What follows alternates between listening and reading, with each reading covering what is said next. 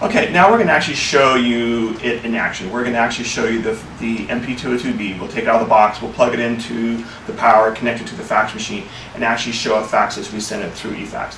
Then at the end, we'll show you the notification that comes back in. So first of all, here's the box that you would get when you purchase it through FaxCONNECTit or through VoIP Supply. And basically all you do is just take out the box. The first thing you'll notice is it comes with a quick start guide. Here's just a quick view of the quick start guide.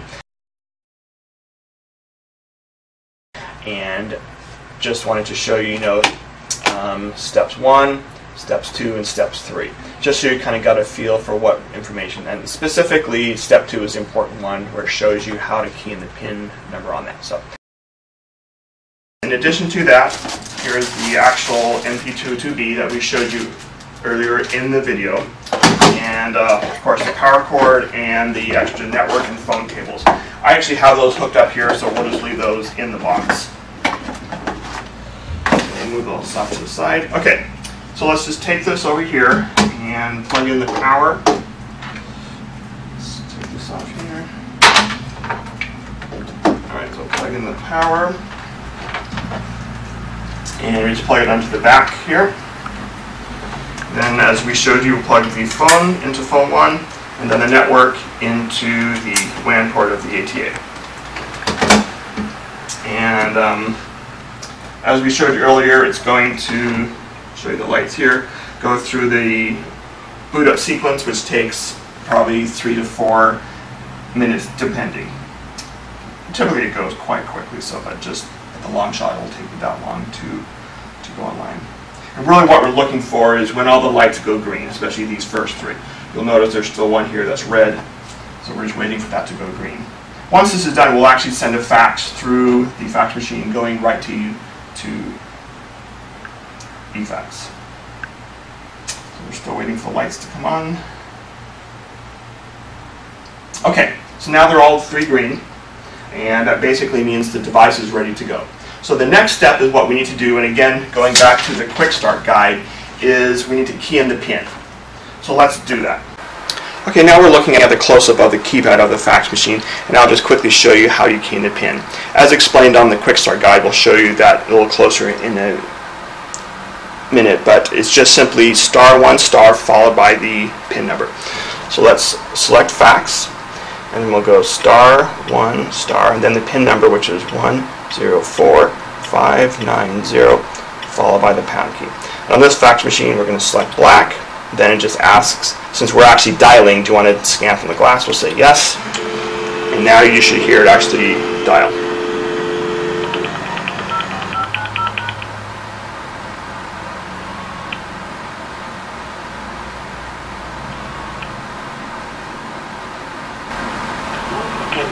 Successfully. After this call, you can begin sending faxes. Okay, so if you heard from the audio prompt, the fax is now, the PIN number has been set, so the device is now active. So now we can actually go through and send a fax. Okay, so as you saw, we just keyed in the PIN number and we actually activated the fax machine through the FaxCONNECTit service.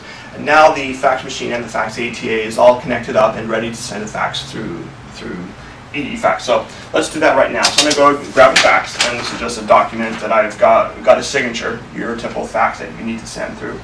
So we'll put it into the fax machine, and again, you're going to hit the fax, and let's dial the number. With eFax, of course, you always have to dial 1, so we'll do 1.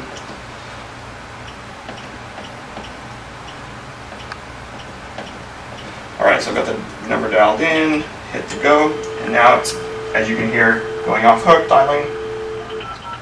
You'll also notice on the fax ATA while it's dialing, the green light on port 1 has gone off hook. So that kind of gives you a good indication that the fax machine is actually active and sending the fax from the device over the internet to the connector service right now. So it's connected.